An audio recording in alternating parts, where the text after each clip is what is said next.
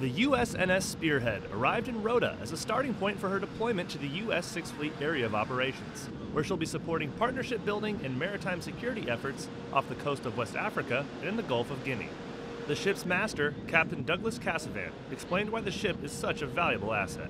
Our job is to provide all the support to the embarked detachments in order for them to complete the mission. The ship is pretty much a hollow shell that we can fill with whatever type of equipment and personnel in order to complete whatever mission is needed.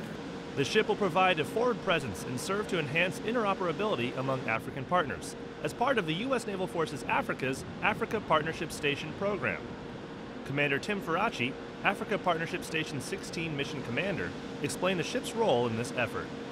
This will be the third year in a row that USNS Spearhead has conducted this mission. So basically we'll be building off the previous year's work, theater security cooperation, maritime security operations, just working on increasing partner nation capacity, capability, working on that interoperability to make the maritime security operations more effective.